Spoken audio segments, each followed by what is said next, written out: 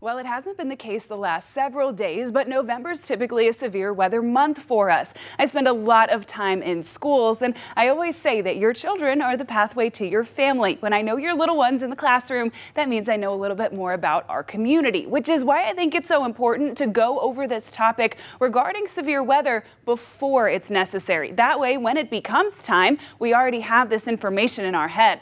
Let's talk about a watch. Now, we're talking about a tornado watch and warning or a severe thunderstorm watch and warning, but I'm Italian, so really we're going to talk about a pizza watch. So here's the deal. If we have a watch, we have the ingredients for our pizza. We've gone to the store, we bought them, they're on the counter and in our possession, but we haven't made our pizza yet. It's not being assembled. If we have a pizza warning or a severe or tornado watch or warning, our pizza's in the oven. It's made, it's assembled. The ingredients have gone from the counter on the pie and in the oven. We need to go ahead and start getting ready to set the table because we already have what we need. The same is true in a tornado. If we have a tornado warning, that means the tornado is formed or just about to form, and we need to take shelter immediately. A tornado emergency is an especially strong tornado, which means you need to take shelter about 5 minutes ago. And where is the safest place to do that? Of course, away from windows and doors, but look at closets, halls, and even bathrooms to be your safest place.